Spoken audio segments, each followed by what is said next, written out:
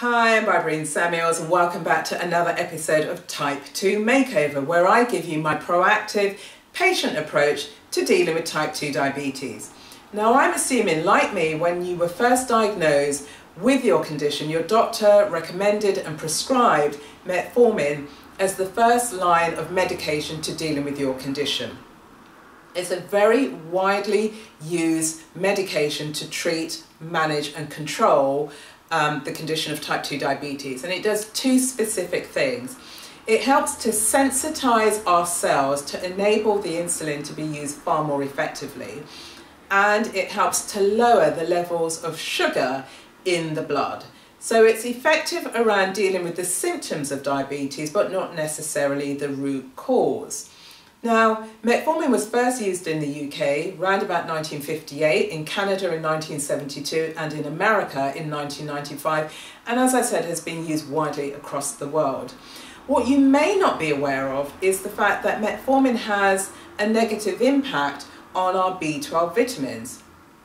Research has indicated that up to 30% of people who have type 2 who take Metformin have a deficiency in the B12 vitamin.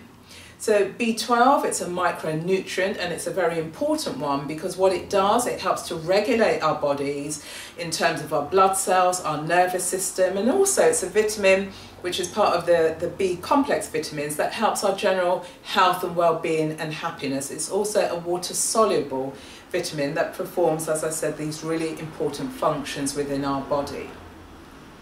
And so research is indicating that up to 30% of people are affected by this in particular. So if we take, for example, the National Nutrition and Health Supplementation Survey, and it did an examination of 1,600 people, about 1,621 people. And what they did was that they reviewed the blood work of these people and found that 30% of them took Metformin, and then there was this deficiency within the B12 vitamin. Also, the Pamela Youde Nethersole Eastern Hospital in Hong Kong undertook a very similar research in terms of examining people, adults in particular, who have type 2. And there again, type 2 diabetes, they take Metformin and there's this 30% deficiency re B12. And this was irrespective of age and weight.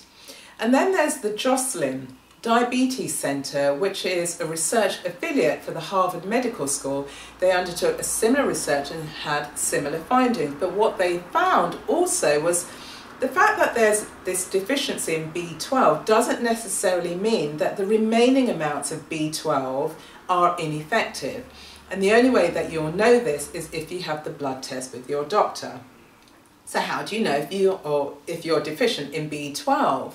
Well, you might have tingling sensations in your hands or your feet. You might have dizziness or loss of memory, or you might be suffering with Alzheimer's. These are some symptoms that could indicate that you actually have an imbalance with regards to B12. Also, if you're a vegetarian or a vegan like myself, we, irrespective of whether we have type 2 diabetes or not, need B12 to regulate our bodies. So in my case, for example, I no longer take Metformin or any other form of medication, but I do need B12 to help to manage my overall system. Now, B12 is found ordinarily in animal products, so you know, the whole range: meat, fish, cheese, dairy, eggs. You could receive B12 that way. Also, it's found in some fortified breakfast cereals. Now, I think you need to be mindful of some of these breakfast cereals because they have such a high level of sugar in them that actually by eating them they exacerbate your system and your condition instead of assisting it.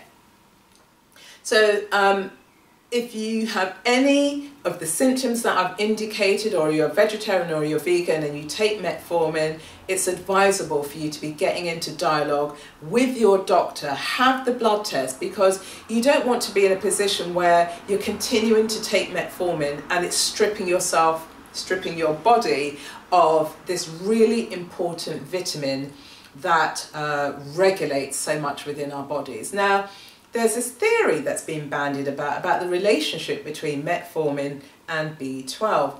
And it goes like this in terms of, well, Metformin is preventing B12 in terms of moving into the bloodstream, and the reason for this is because of this calcium dependent membrane that it needs to pass through, and this is limiting or reducing the level of absorption into the body. So that's the theory that's being bandied about. But the different pieces of research are showing this 30% of people across the world, which could run into, tens if not hundreds of millions of people, given that there's, over 400 million people who have diabetes, and 90% of those have type 2, which they also could be taking metformin. So there you have it for this episode. As always, I want you to stay well. I want you to use your wisdom, get into dialogue with your doctor. And the question of the day is, were you aware of this relationship between metformin and the B12 vitamin and the potential negative impact it has on your body? Put your answers in the comment box below, or if you've got any other questions and comments, feel free to pop them in the box below, because as always, I love to connect with you. Stay well, and I will see you again on the next episode.